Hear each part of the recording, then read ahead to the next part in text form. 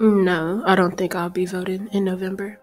I don't feel comfortable enough to vote. I'm not really sure. I've been contemplating it, but I don't know yet. I don't understand the voting process. Because I do not know enough about the candidates. I feel powerless as a Black voter. Are you a young Black voter who feels alone? Like your vote has no weight? Like nothing will ever change? I felt powerless as a Black voter because I didn't understand why voting was so important. And then people that I was around, they didn't vote, and it led me to have negative feelings about voting. I have felt powerless as a Black voter in the past due to the fact that I know that a lot of people in America vote do not look like me.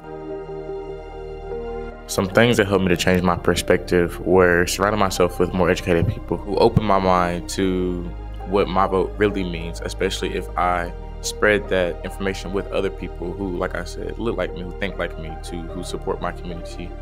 I changed my perspective of voting by doing my own research outside of school. A lot of the information they were teaching us was very surface level, so I never really got a deep understanding about both political parties or what the voting process actually looked like. I would love to see a lot of nonprofit organizations come into the school system and help high schoolers that are about to graduate and say, hey, you are a Black voter, your vote holds weight, your vote matters, and really help them understand the voting process and really help them have a deep understanding of both political parties. I feel like there should be more publicity about the impact of a single vote, especially to all communities, not just Black, but even your Latin communities, Asian, minorities, all of those people, all of their opinions matter. America is a place where we get to voice our opinion, and it's not like that all over the world. So I feel like we should all take advantage of that fact and utilize it to the best of our ability.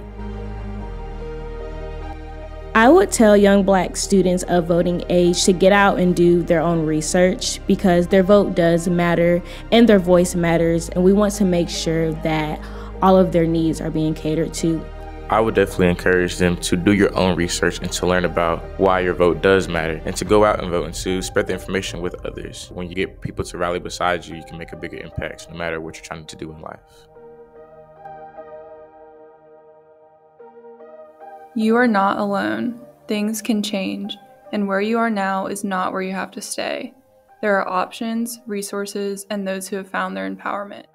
You can too.